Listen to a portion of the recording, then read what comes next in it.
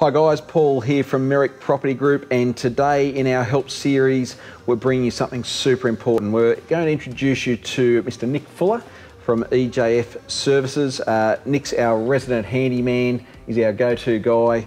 We'd be quite frankly lost without him. So Nick, welcome to the couch. Thanks mate, thanks Paul, it's good to be here.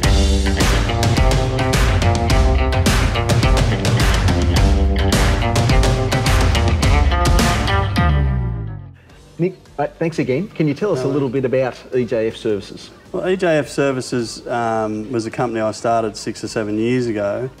Is realising there's a niche market for expertise in household maintenance and residential maintenance.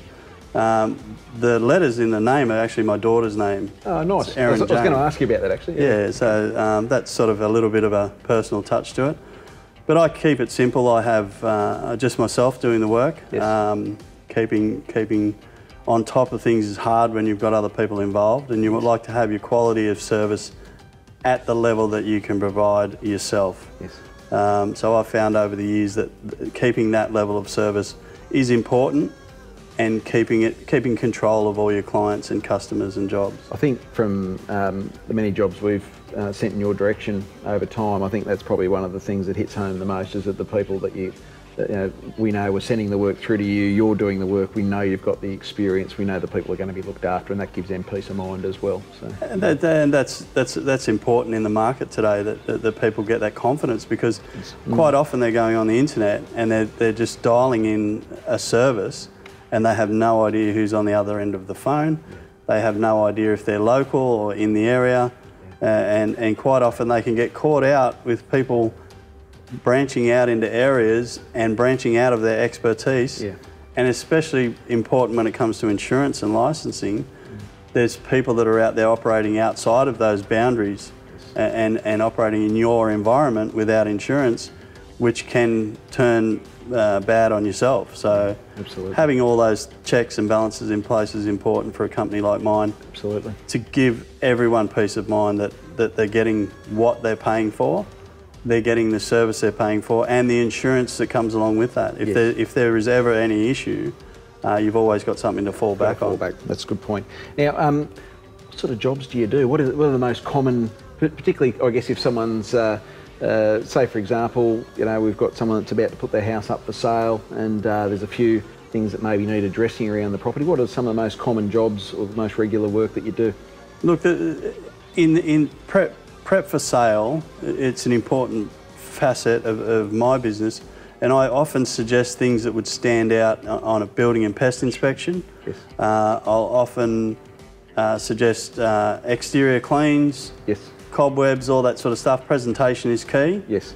Also making sure all your windows and doors and locks, the simple stuff. Yes. Because people get turned off by not being able to open the bathroom door, and once you have one issue, people start looking for other issues. So true. And once then they get out the other side of it. So just those simple little things like locks and windows and fly screens, make sure they're not hanging off the house, and the exterior presentation. Yes. The interior, for some people, is not important because they're flipping or they're renovating. It depends on the buyer. It depends on the buyer, but I think a lot of young couples nowadays don't have the opportunity of having extra funds to go straight into a renovation. So keeping ready to move in stage without expense and low maintenance is a big issue for buyers. So would you say in a lot of cases, and I know from our experience this is very much the case, there's often a few $100s or $1,000 or whatever it may be that can be spent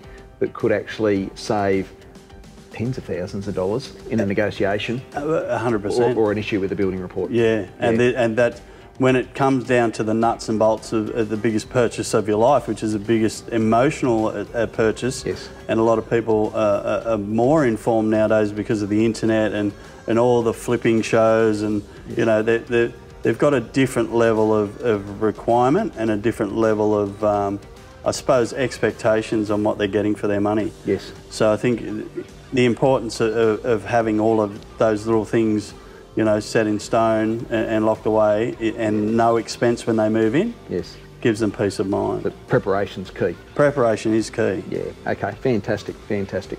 All right, Nick, well, before we let you go, mate, thanks again for your time today. Worries. Can you give us, say we've got a prospective seller about to put their place on the market, what would be your 3 best tips you could give to those people? I suppose the 3 best tips would be consider the presentation of your property. The second thing would be to make sure you've decluttered and there's no obvious hazards around the house or cracked footpaths and that sort of stuff is a major turn off. Yes. And the third thing is not as important, but make sure everything's worked, like your little locks and doors and your front door's not scraping. Detail. Just the little details. Yeah. Maybe do yourself a checklist of things that you think that you've been holding off on. Yes. For ages, and now it's come time to sell. They've got to come to the front of your mind. So I think the checklist is number 3 for me. Great advice, great advice. Mate, thanks again for your time. No worries. We'll put your details up on this post as well, so if anyone wants to get in contact with you, whether they're selling or whether they just want to get onto those jobs that they haven't actually got to, give me a list. We know we can trust you and we appreciate your time. Thanks, no worries. mate. Thanks, Paul. Good on you. Good on you.